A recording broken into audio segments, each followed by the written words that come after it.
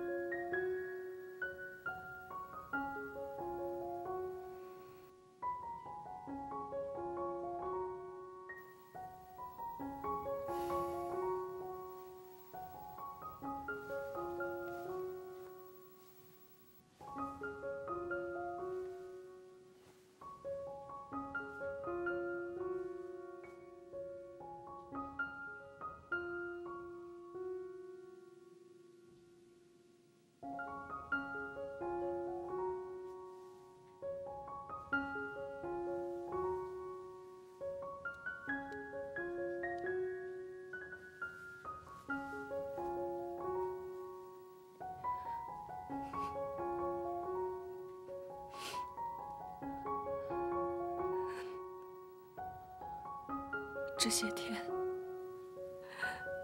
我都不知道我自己到底做错了什么，也不知道你为什么要这样对我。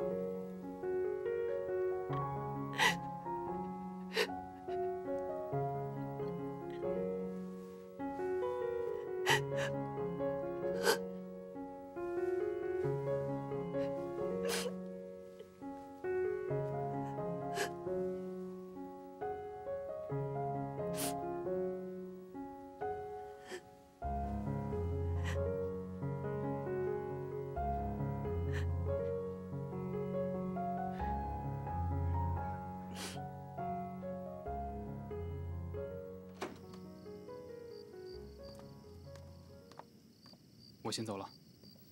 嗯。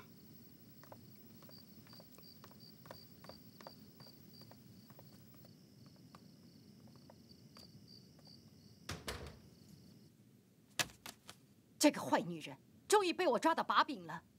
丽姐，您别生气呀。去，通知仲谋，星期天举行家宴，让他把那个女人也带上。我要当众揭露这个女人的丑恶嘴脸，把她彻底赶出厉家。 爷爷，丽子来了。哎，彤彤，来。爷爷，新礼物，专卖店的哥哥给我下载了好多游戏。请各位先入座，喝杯茶吧。爷爷看看，妈呢？只有未来厉家女主人身份的人，才有资格和我们坐在一起。吴小姐，麻烦你离开。志宁，你这是…… 奶奶，别对妈妈这么凶。把彤彤带上楼去。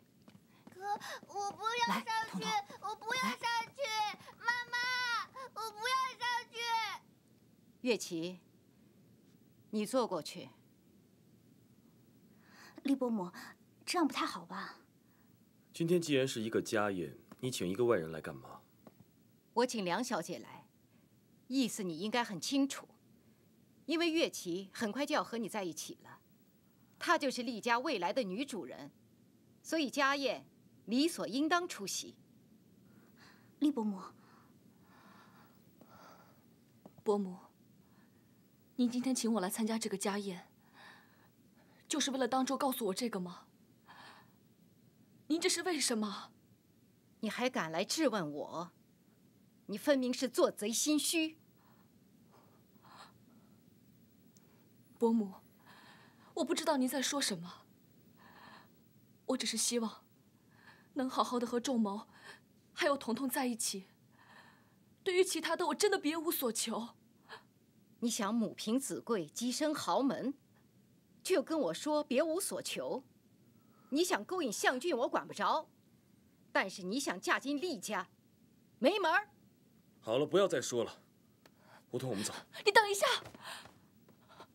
伯母，我记得以前跟您说过，我和向俊就是好朋友，而且我觉得梁小姐才是喜欢向俊的人，他们才是真正的一对儿。可笑，月琪跟谁在一起，岂能是你安排的？向俊以为拍拍梁瑞强的马屁，献几次殷勤就可以当梁家的女婿了？我告诉你，不可能。